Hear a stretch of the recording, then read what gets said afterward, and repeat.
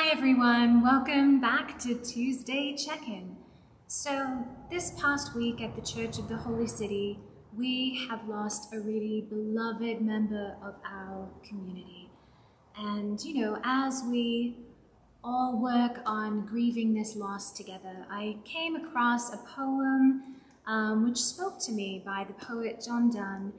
And I think probably because of its use of the word equal as a descriptor, which brought up for me the attitude of equanimity, which is having a sense of peacefulness regardless of circumstances.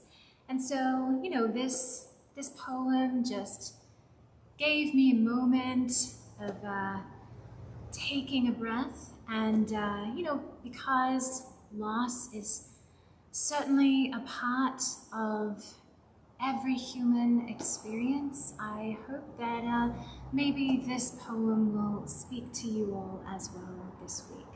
So I'll invite you to just take a deep breath, close your eyes if you wish, settle wherever you are.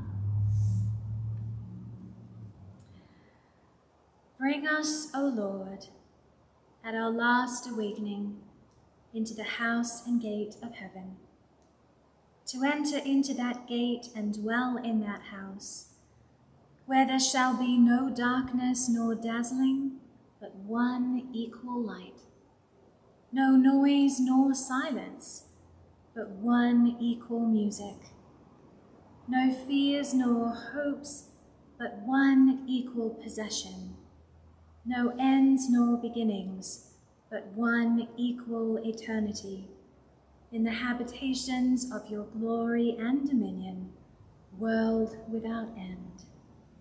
Amen.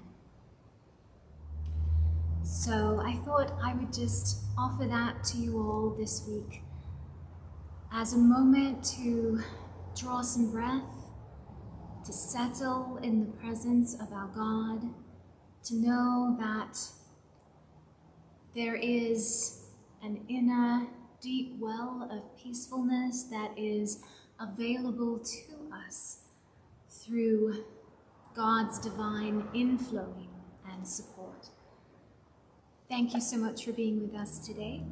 We do hope that you can join us for church, either in person or online, 10:30 a.m. on Sunday. Take care, everyone.